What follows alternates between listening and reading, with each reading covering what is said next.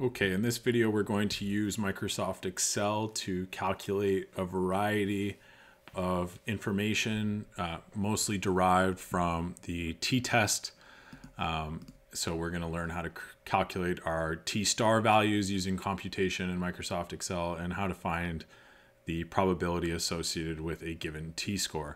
You'll see in kind of my notes column here that I have the equations already written out, but we're still going to work through them together. So if given a situation where we have a 95% confidence level and 31 degrees of freedom, remembering that n minus 1 is equal to our degrees of freedom. So in this case, we'd have a sample size of 32, which means we have a number of degrees of freedom of 31. So for our alpha, all it is equal to 1 minus our confidence level. This is our significance level, or our critical probability of 0.05. Our area to the left, if we have a two-tailed t distribution, is simply equal to 1 minus alpha divided by 2. And then to calculate the t-star associated with this at a 95% confidence level in a two-tailed test, all we're going to say is equal t.inv. The probability here is going to be the area to the left, and then we're asked to put in our degrees of freedom, which is 31, and we calculate it just like that. So our t-star with 31 degrees of freedom and a confidence level of 95% with a two-tailed test, our critical t-score will be 2.03951. Now there's another way you could calculate this. We're just going to say equals t.inv. Since we have a two-tailed test, we'll select our two-tailed test. In this case, where it says probability, we're going to select our alpha value, and then we're going to select our degrees of freedom, and then you'll see that we get exactly the same value.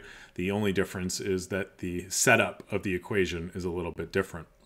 Let's move down to looking at what if we calculated t-score using our t-test, and we want to know what is the probability that t is less than or equal to the t-score that we've calculated. In other words, what is the area to the left since it's less than or equal to. So all we're going to do here is say equals t.distribution, and we're going to put in our t critical. We're then going to select our degrees of freedom, which is 31.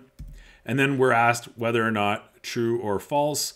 Well, we're looking for the area to the left, and we're looking for the cumulative distribution function. So yes, that's what we're looking for. So we're going to say true, which gives us an area to the left of 2.26 of 0.9845034. Now, what if we were asked, what is the probability that t is greater than or equal to 2.26? Well, there are two ways we can do this. The one way is to simply do equals 1 minus the area to the left, which was what we just calculated. So you could do it like that. The other way you could do this is through a simple Excel calculation. So in this case, we're looking for the right tails, the area to the right. So we're looking for the area in the right tail. So all we're going to say is equals t.distribution dot, and then here it says RT for right tail. We're going to select our t-score, we're going to put in our degrees of freedom, and there you have it exactly. You can compare these two values and you can see that they're exactly the same. Two different ways of arriving at that computation, but both no less give you exactly the same answer.